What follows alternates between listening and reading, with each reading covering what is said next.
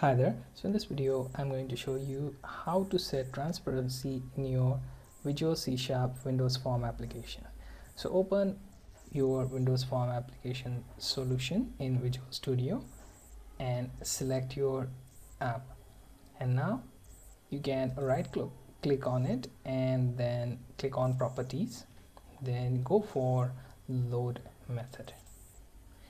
Okay, now here you have to type this dot back color equals to color dot, let's say, white.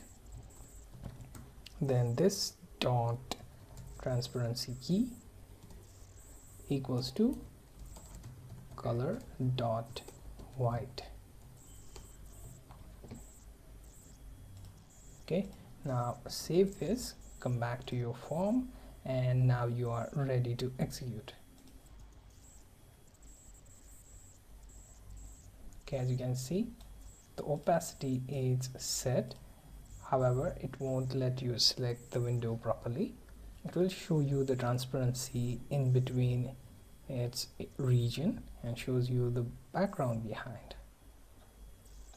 Okay, so in order to set your transparency, you just first set the color and then set that color for opacity value to exactly the same color as you set for background.